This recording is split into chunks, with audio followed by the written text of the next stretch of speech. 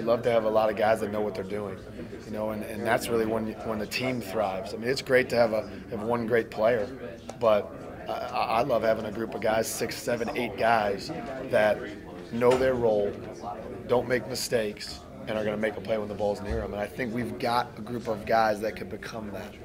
I feel like we can bring a lot to the table as far as catching, blocking, causing problems for the defense, because we're all smart, knowledgeable guys. You know what I mean? We all do the same thing very well, so that can be good for our offense. You know what I mean?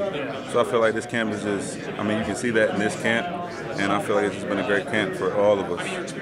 Really, all of our quarterbacks, they were all eager to really work with the receivers and catch extra, and just really be able to put ourselves in a position to be the best that we can. So it's been great just because they wanted to compete just as much as us. And so we've been growing, and it's been a pretty good situation. One thing I told Watson is that's probably the most structured summer I've had in terms of like specific football workouts.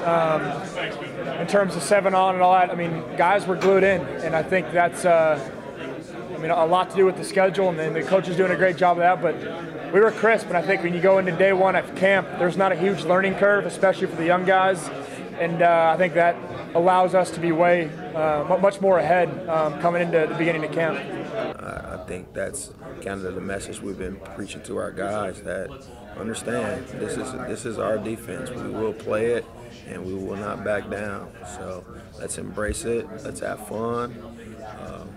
And as we're going through the practices and camps, we find out where we can find our helpers, but understand that this is what we're going to do.